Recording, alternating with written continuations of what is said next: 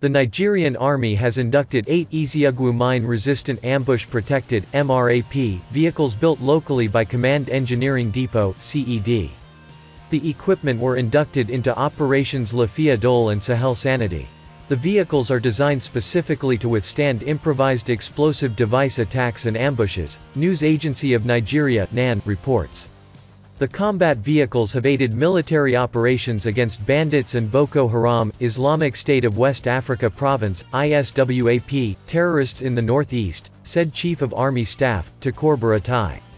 A smart factory also called Additive Manufacturing Technology, Vehicles Assembly Shop and Soldiers Accommodation, were also inaugurated at CED.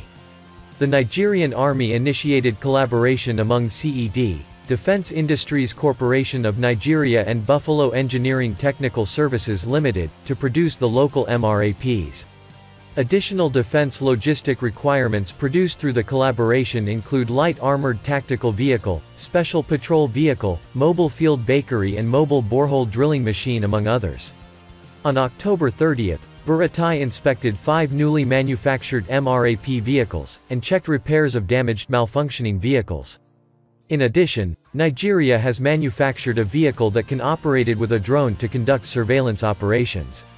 We have also manufactured a surveillance vehicle with a drone attached to it to enhance Nigerian Army's operations, the official said.